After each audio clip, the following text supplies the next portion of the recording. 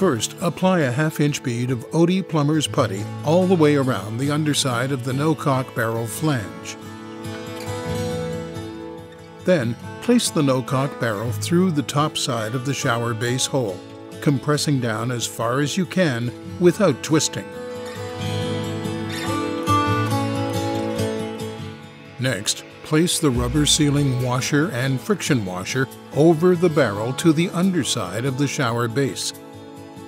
Then tighten the locking ring down with adjustable pliers.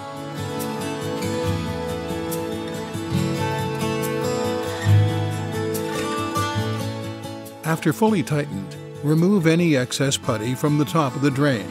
You can now install your shower base into the final location. Next, place the rubber pipe gasket over the drain pipe coming up through the no-calk barrel and push down on the rubber pipe gasket until it sets at the bottom of the no-calk barrel. Then thread the gasket set screw into place over the drain pipe with the tool provided and tighten with a screwdriver.